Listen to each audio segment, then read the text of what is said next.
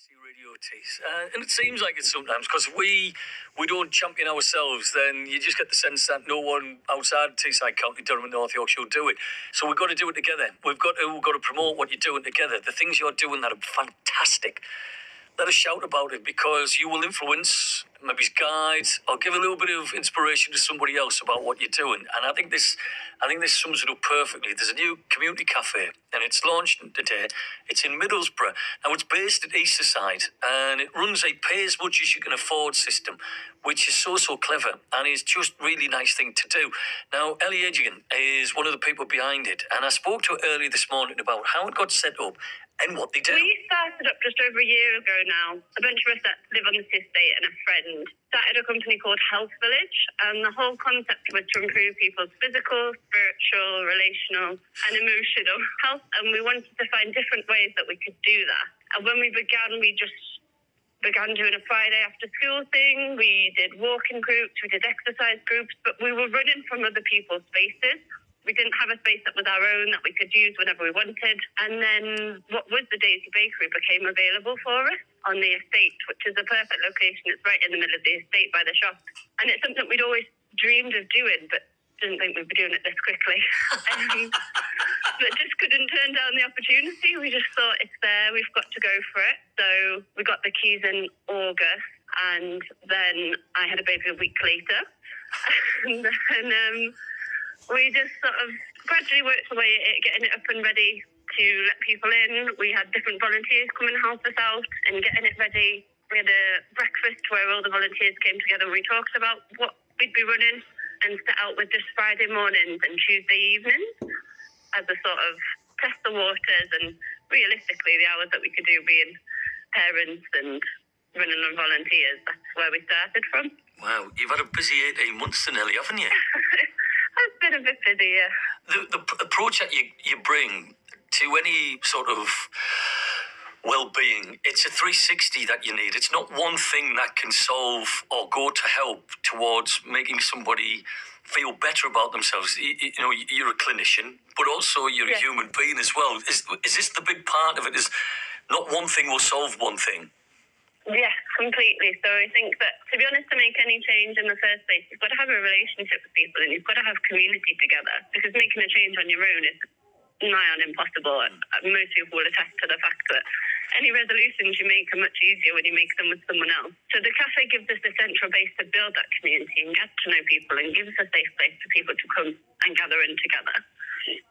Is it like a Newton's cradle where one thing will set off another thing, like a chain reaction of, you know, one person will come on with an issue, but they'll meet someone else and they'll create friendships, and it just sort of all sparks from there? It seems ever so simplistic. Why don't we do more of this, Ellie? That's a very good question. We're hoping that this will sort of spark a movement that a few other people might get on board with, and that, this kind of model can grow and be replicated other places. Is it difficult to sort of get people on board with this? You know, when you're going around banging the drum, amongst the other things that you do, you know, I don't know when you ever sleep, Ellie, to be honest with you.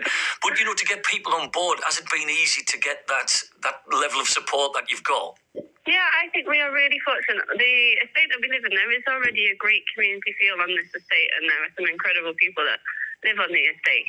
And it is through, I think, living where we do, it's a lot trickier if you're going into somewhere different to try and do what you do. Whereas when you live there and you see these people all the time and you bump into each other at the shops, so it's more than just a volunteering role or volunteering job.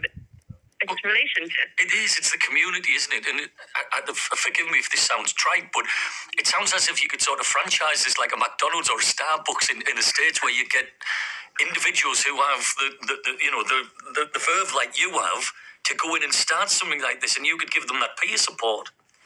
Yeah, we would love to see this grow and be replicated. Like I say, the whole idea of the way we've done it is to make it something that other people can see. This is doable and it is replicable.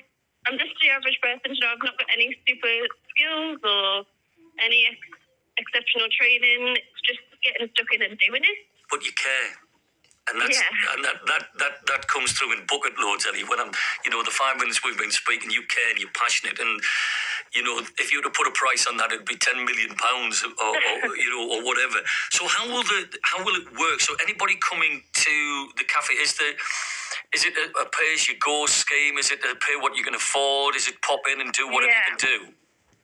So for the cafe, for the business front assessment, the drinks are set at a fixed cost, mostly because the drinks are our main cost. But then the food is all pay what you feel. It's totally anonymised. So there's the option of either paying with your card and you enter the amount anonymously and pay by card, or you just put money into an envelope, which you're given when you take the order. And it just goes into a box and nobody knows at all what people are paying. It's totally what people can afford, what people feel that the food is worth to them.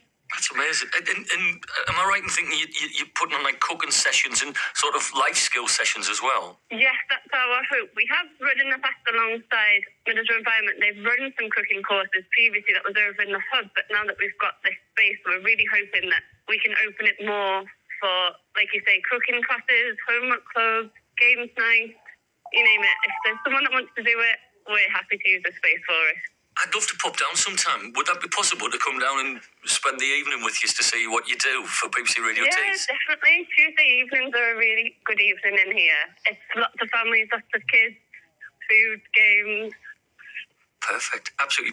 Give us the details again. When are you open? Where is it at? And how can people access what you do, Ellie? So we're open every Monday, Wednesday and Friday between 9 and 1. And that's doing breakfast food. And then on a Tuesday evening, we open from 4 till 6:30, and that's for a dinner. It's different every week, so you just have to keep an eye on the social media for what's on the menu on that day. And how can people come to you? Do they have to book in, or can they just pop through the door? No, everyone's just walk in and just come in whenever. They can book in if they want to be certain of a table. It can get quite busy at times, but there's usually, we can find space for people. And how can we find you? Where are you at? So we're just next to Sainsbury's on Easter Side Shop. That's on Broughton Avenue.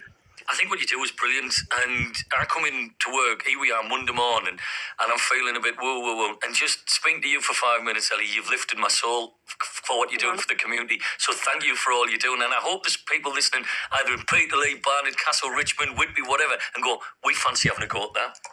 Definitely, we'd love to see it. We took a lot of inspiration, and we just have to mention that to Refuse Cafe in Chesterley Street, who have a similar model of pay as you feel.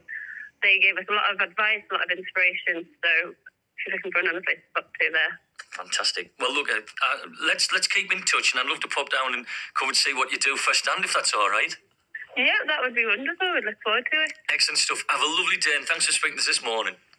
And you take care now. And yourself, Ellie. Bye-bye. Bye. Kind people doing kind things, and I think because Ellie and her family and her friends who set this up are based in the community, they care that bit more. There's that sort of extra bit because it's not sort of just franchising out. It's the community coming together, and I see it in so many places. Trimlin Grange, Trimlin Village, in the village hall there. In Spennymoor, there's loads of stuff going on, and it's just wonderful creating those networks to bring communities together. And if you're doing something, you go, well, you never talk about us. Let us know, please, so we can shout about you. You can explain to people and get the message out there. Because there'll be somebody listening who'll go, I didn't know about this.